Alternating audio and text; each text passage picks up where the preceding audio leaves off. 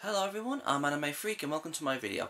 Today I'm going to be reacting and reviewing Dragon Ball Super episode 54 and reacting to the preview 55. So if you haven't seen the episode, if you haven't well, basically, yeah, if you haven't seen the episode, go and watch it first, and then as soon as you done that, come back, watch this, because this video will contain a lot of spoilers, and this, that, and the other. Okay, so, yeah, with that said, let's get to watching. Okay, just give me 1 second, just gotta get it up.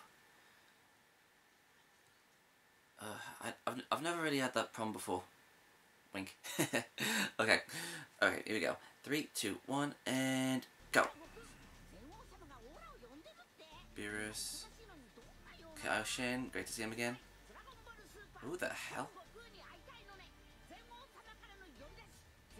Oh, I have absolutely no idea what. Oh god, is Frieza coming back again?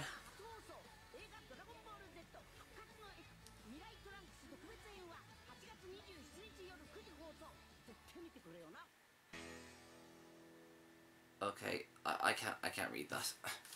Seriously, what the hell was that about? Anyways, so I'll start off with the obvious. Hold on, just let me get my little notes. I always write notes because I've got the memory of a goldfish.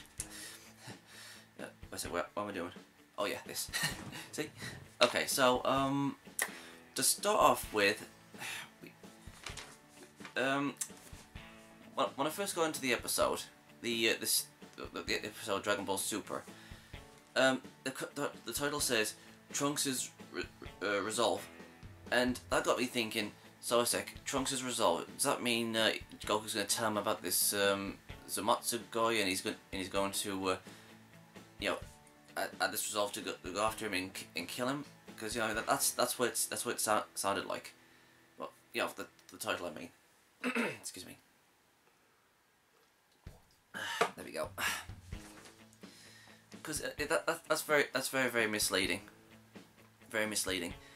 And the next thing we see is, okay, Weiss not telling the full truth of Zamatsu. Okay, we all know that Zamatsu and Black have kind of similar keys. Goku and Whis has confirmed that Zamatsu's key is good, but Black's key is evil. And I don't know if I mean, to all of us who have seen the series, some of us think Zamatsu is black, and we don't know how Zamatsu gets turned into black, or maybe it sucks out all the evil of him and it becomes its own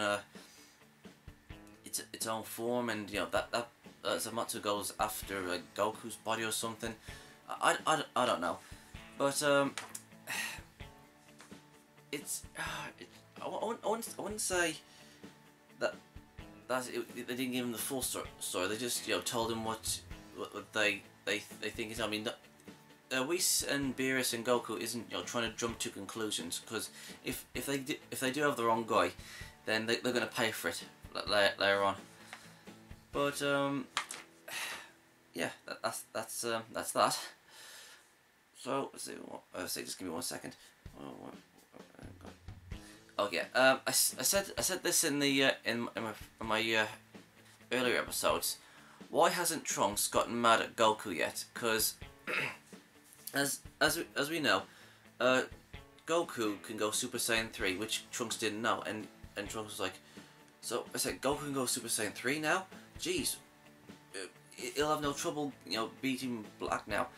And then after, when Trunks found out that his father can go Super Saiyan Blue, so he can't sense his ki, and Super Saiyan Blue is obviously like infinitely more powerful than Super Saiyan Super Saiyan 3.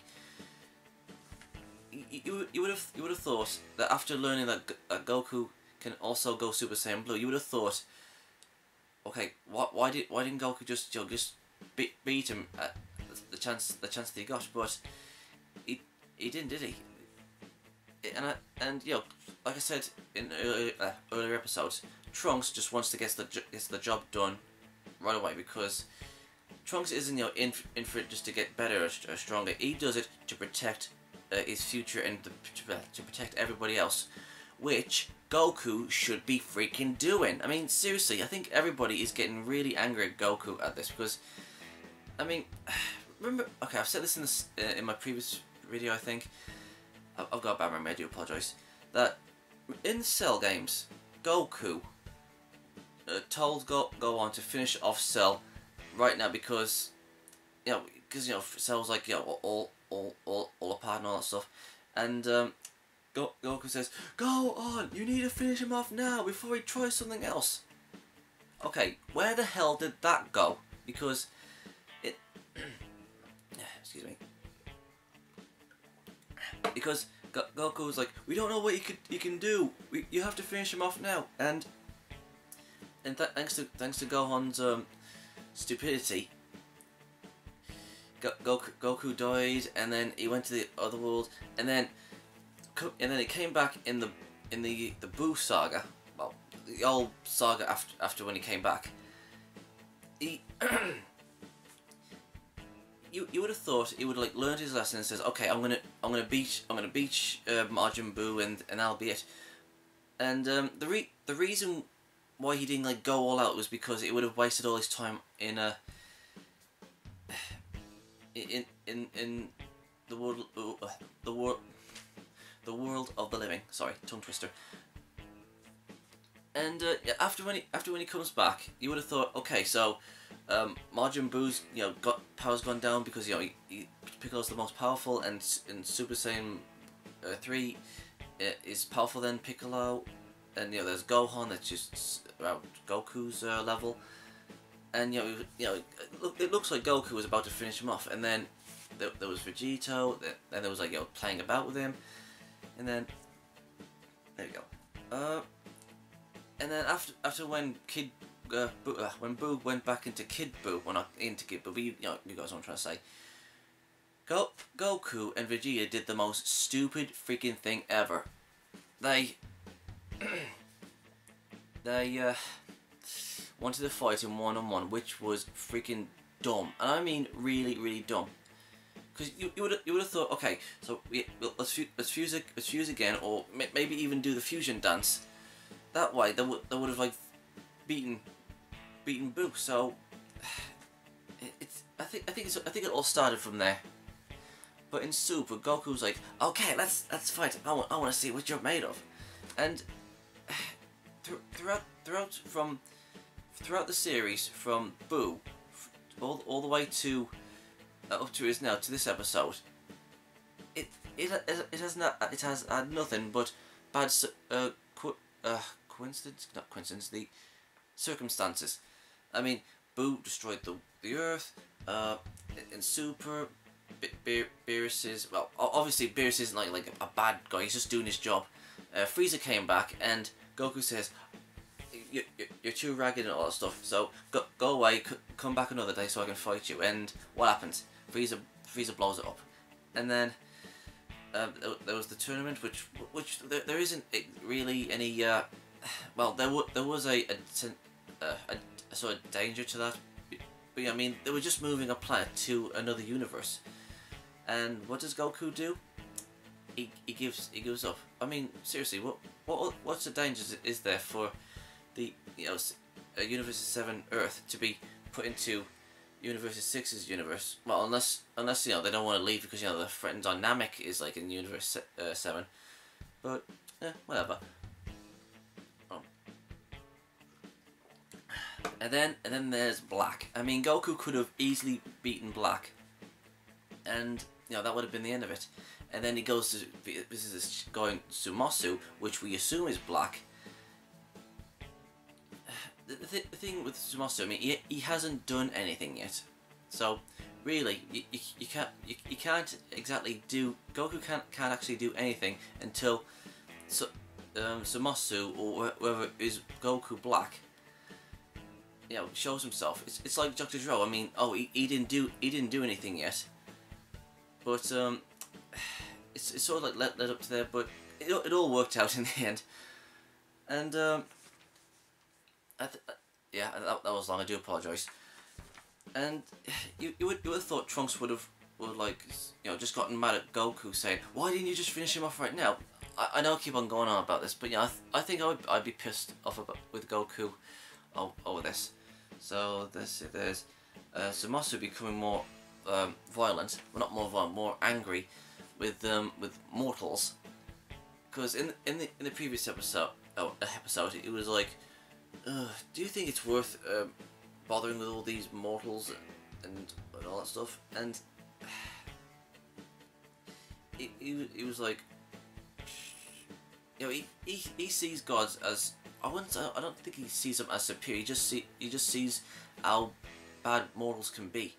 Which, by the way, what exactly is the point of creating these things, creating life on other planets, and having gods of destruction destroy them? I've never really understood that. So the Kaioshin creates life and planets, mortals, and plants and all that stuff, but the gods of destruction destroys it. Okay, what exactly is, you know, the ultimate point of that? Seriously, create and destroy, create and destroy. I mean, okay, seriously, can someone answer me that? What exactly is the point of the Kaioshin actually creating these planets and plants and mortals and all that? Well, when the gods of destruction just destroys them, what is the ultimate point of that? I don't know. So yeah, so Zamatsu's got even, you know, more angry in the in this episode, saying, "Here, why don't we just destroy them?" And he says, "No," and his master was like, "No, we can't do that. That's the job of the gods of destruction." And he's getting more violent as this series goes on, and I can see that he's going to get more and more violent. I can slowly see that. So yeah, there's that. The rings of time can only go forward in time, which actually contradicts what Black can do, because Black was able to go back into the past and then fight Goku a little bit, and then the time wave or whatever sucked him back in. So hold on a minute, let's give me 1 second. Yeah. So from where they are now in the episode, they can only go forward to see what happens, you know, in time. But they can't go backwards from once, you know, from once they came. So it's like sort of like a safe map. You can go forward, but you can't go backwards, sort of, unless you want to, like, you know, start again. Actually, I don't think you can start again. But the thing is, if the time rings can't go backwards, then how did Goku Black do it? What else plot holes? Maybe you know, add more power, and he could, like, you know, force the time portal at will or something. I'm not sure. Although Zamasu's master, I can't remember his name, said that if we fuse together, we'll become a much more stronger Kaioshin. So maybe Zamasu might have fused with his master, and, you know, made the time rings more powerful. Maybe that's what I'm thinking. So let's go back here. Just give me 1 second. Oh, Zamasu's master, like I said, I can't remember his name, said that each time someone changes the the future, well, the past, it would create a new world, and there would be a much more bigger danger. And to be honest, I don't think we've actually seen what this great danger is, because I think Trunks has gone back into the past about, I don't know, like 4. I think he has gone in the past 4 times already, because my Dragon Ball knowledge has gone a bit rusty, so I do apologise. Trunks has gone back into the past, I think about 1, 2... let's see, that I think Trunks went back around 3 times, and then there was Cell, and then... oh, okay, so the first time was Trunks, the second time was Trunks, then there was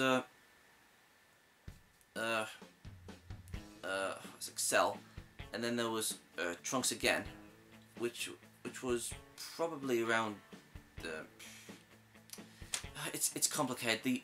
I've never really cut.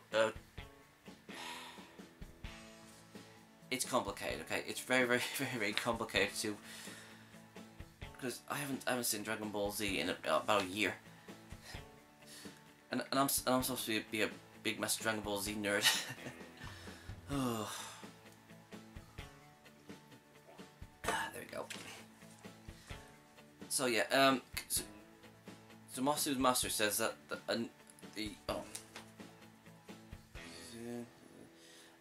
So Masu's master said that the green rings are born whenever someone goes back in time and creates a new world, and it's happened 4 times, and I think the 4th one was it the 4th one? I wasn't really paying that much attention, to be honest. Well, I was, but okay, I think it was 4. Yeah, the 4th one, if I remember correctly, the 4th one came about a few years ago, and from what I can see,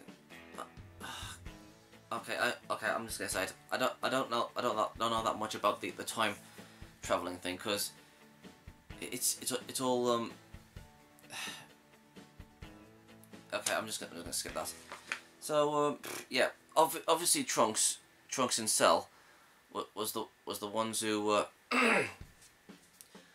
was the ones who obviously messed with time. But what? And I'm not sure where the 3rd one came from. But what about the 4th one? Because the Kaioshin, the yellow Kaioshin, said that the new ring came around about a few years ago. So somebody else might have actually messed around with time recently, because it couldn't have been Trunks, because he was trying to get away from Black for about a year. So the time traveling thing in Dragon Ball Z is so bloody confusing. So yeah, let's carry on then. So very interesting enough that Masu's master says that you can only be a Kaioshin in order to use the Rings of Time, and this actually got me thinking for a few seconds, because Masu isn't a Kaioshin, he's an apprentice Kaioshin. He has to learn how a Kaioshin is supposed to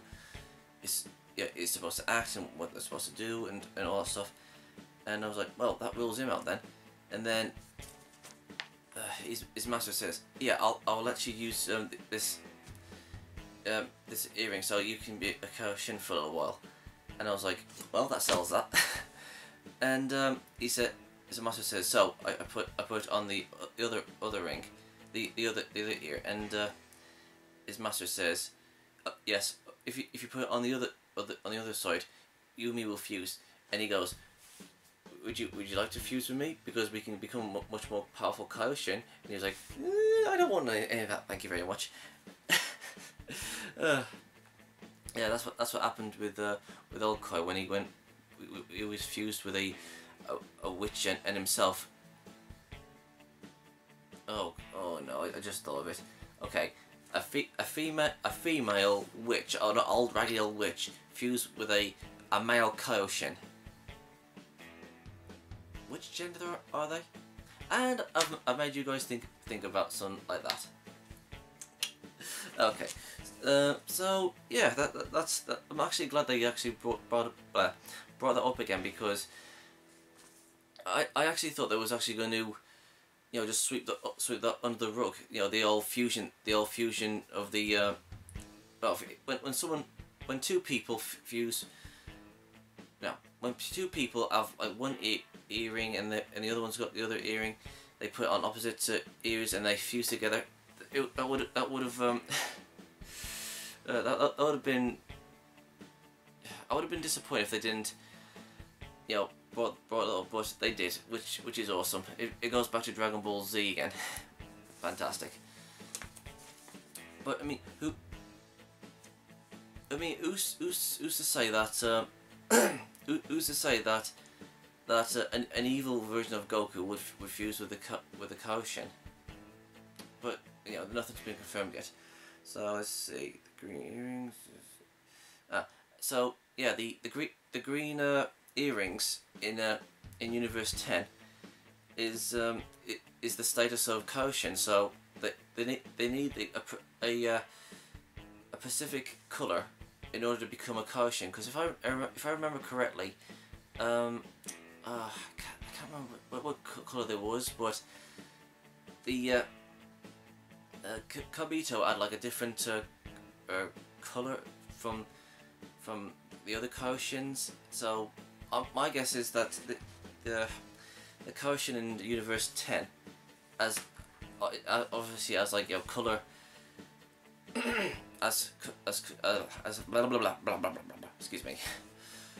So the color of the earrings gives you permission to be Koshins. I'm not sure. So yeah, the red of the rings. It was also great to see Trunks' flashback of him and Vegeta training in the hyperbolic time chamber when they was in the Cell Saga. That was pretty cool. But if I remember correctly, Vegeta just always wanted to fight by himself, and having him and Trunks, you know, like be with one another just seems a bit, you know, weird to me, because I always saw Vegeta as that character that just wants to be alone so he can, you know, train by himself. But I mean, I'm pretty sure that they had their reasons, like, you know, being together in that moment. But it doesn't seem like, you know, Vegeta to me. But yeah, it was awesome seeing them together there. I mean, when Vegeta was like a badass. I mean, yeah, Vegeta is a badass now, but he was more of a badass back then, if you ask me.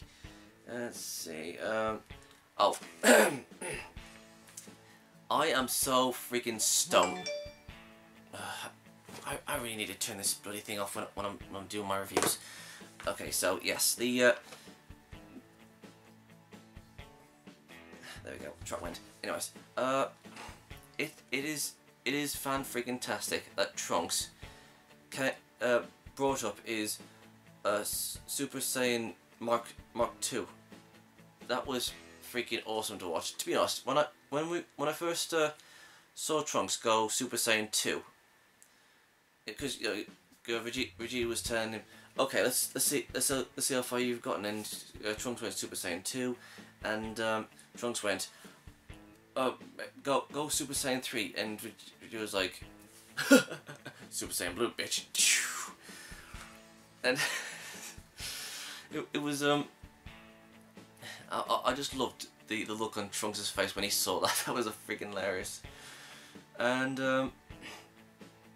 when Trunks was in his Super Saiyan 2 state, when Trunks was going powering up, I was thinking, oh wait a sec, so Trunks can go like Super Saiyan 2 Mark II, or because obviously he can't go Super Saiyan 3 because he didn't go Super Saiyan 3 when he went against Goku.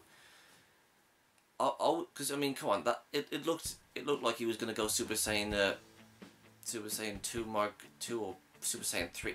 It looks like that. But the thing is, if he was in Super Saiyan 2 when he was, you know, facing Vegeta, when did he have time to, you know, to power down and then go Super Saiyan Mark II, or which is Super Saiyan Ultra Saiyan or something? But I am glad that they did bring that back, because, you know, he was like all bulky and everything, and Vegeta was like, how can you use that primitive transformation? And Vegeta went after him, and he powered down and just to catch him off guard. I mean, do you think it's a Super Saiyan 2 Mark 2 or something, because I think it might actually be, or it could be like doing like a sort of like Broly sort of like transformation. I mean, not like legendary, but you know, it's like a Super Saiyan 2 Mark 2. That's the sort of vibe I'm getting. But again, he said, oh, you're using that primitive transformation, so it's more likely to be a Super Saiyan 1 Mark 2. That's what I'm getting. And my favorite part in the episode is when Trunks headbutted Vegeta. That was freaking hilarious. Absolutely love that. And the last thing we see is Whis cooking up something with for Beerus, and Beerus is like, oh, isn't it ready yet? And then the staff was ringing, and it said, and Beerus was like, oh, what do you want? And then Zeno came up. He's like, oh, Master Zeno, what can I do for you? Smash! And Zeno says, I want to see Goku. And I'm like, okay, yeah, I think Goku's influence has gotten to him. So I mean, yeah, I mean, it's going to be very interesting in the next episode. Oh, and there's also that thing with Pilaf and his gang, and you know, they're becoming more efficient with the Z-Foes. There was Shu says, oh, Trunks is doing imaginative training. Pilaf is like, you know, giving Bulma a hand with the time machine, which is pretty cool. And then there's Mai. Okay, her old dream with Trunks and herself as a young kid. I mean, it's like a pedophile kissing a woman who's a cradle robber, because you know, she's 40s, like in her late 40s, and he's like 17, 19, something like that. So it's a pedophile with a cradle robber in a young girl's body. That is gotta be the most weirdest thing ever. I'm not saying that Trunks is a pedophile. God forbid. Trunks is awesome. I love Trunks. He's awesome. I like Trunks. So yeah, I think we've covered everything. It's getting very, very interesting now. I have no idea. I don't know what the prediction is going to be. It's all it's all hazy to me now, because I have absolutely no idea, because everything is pointing to Zamasu being the bad guy. Everything's just pointing out now. So yeah, Zamasu is the bad guy. That's the vibe I'm getting. So let's talk about the. Hold on. Let's talk about the trailer. Give me a sec. Actually, I just got to rewatch that again because I've completely forgotten. 30 seconds. Just give me a sec.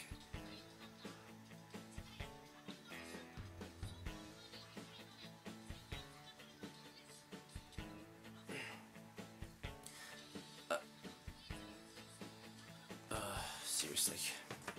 Okay, so yeah, we see Goku with the Kaioshin with the Kabito and old Kai, and it's been a long time since we've seen those. I have absolutely no idea what they're going to be talking about, but something tells me that I think they actually want to get like more evidence, or maybe they want to you know, ask their opinions on something, or maybe they might have some rings of time for themselves, maybe, or maybe just maybe each Kaioshin from each universe has like a different responsibility. Maybe like their responsibility is something else, and Universe 10's Kaioshin is a something else, or maybe they have the same sort of like responsibility. I don't know. We're not given any other explanations. So see, and who's that guy with that thing around his head? I mean, he looks like he's came from the future or something. I'm gonna guess that he's a Kaioshin from another time or something. Because yeah, that's the sort of vibe I'm getting from this guy. He seems more futuristic with these, you know, futuristic mystic or something. yeah, he's got like blue skin, and he's, oh, I have absolutely no idea. And then there's Xeno. Xeno wants to see Goku.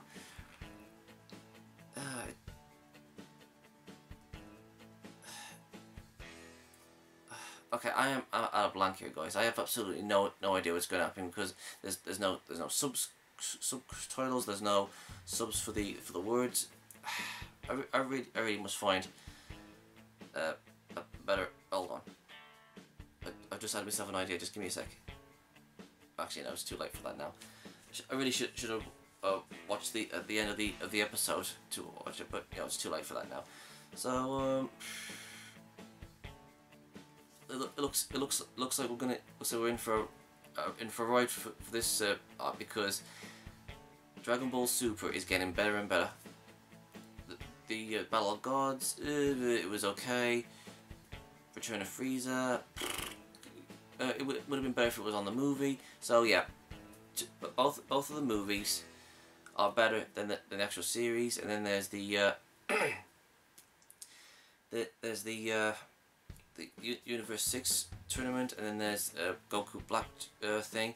So yeah, watch the 2 movies. Skip the first 2 sagas, and just go around to the Universe 6 saga, and then onwards from there. It's getting very interesting. Hold on, I'm just gonna double check something. Yeah, I just watched the preview for the next episode, and really, all it says that, oh, the only king wants to see me. Yeah, I can't go. I'm too busy, and it looks like he's gonna go and visit him anyway. So, yeah, like I said, I have absolutely no idea what's gonna happen, because all we get is this advert with Goku versus Frieza. We've already seen that, for crying out loud. So yeah, I've gone through everything. And yeah, it looks like Zamasu is going to be the bad guy in the episodes to come. So that's me all done. What do you guys think? What do you think is going to happen in the episodes to come? So leave a comment in the comments below. So if you guys want to follow me on my social medias, Twitter, Tumblr, Facebook, Google+, and if you guys want to Patron me, please do. You'll be helping me a lot. And don't forget to subscribe, like, and comment. And I'll see you guys on the next episode of Dragon Ball Super. Cheerio!